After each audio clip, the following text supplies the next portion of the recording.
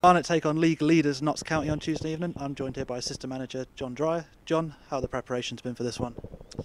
Listen, obviously we've had a lot of games in a short space of time, so we're just ticking along. Everyone's in good shape, and we're in good spirits, ready to go.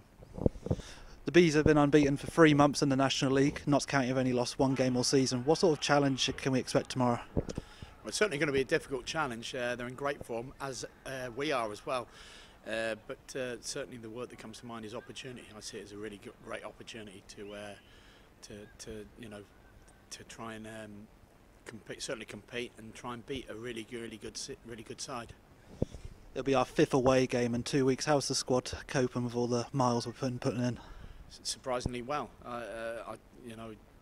They just keep surprising us. They just keep coming and giving their all. And despite all the travelling, we've been getting results. So it's been really good stuff from the lads. On Saturday, Ryan de Havilland made his 50th appearance for the club. How proud are you of him for making that milestone? Well, I wasn't aware of that until you just told me, but yeah, I've been really proud of what he's achieved in such a short space of time. Strangely enough, it was my first game in at Torquay away, which was Ryan's debut.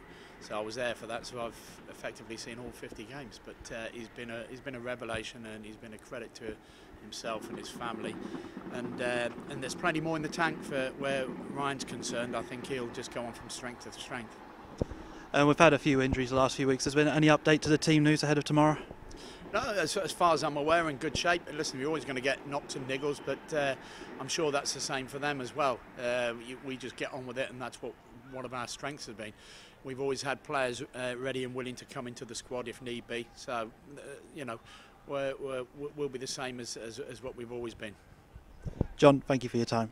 Cheers, thanks.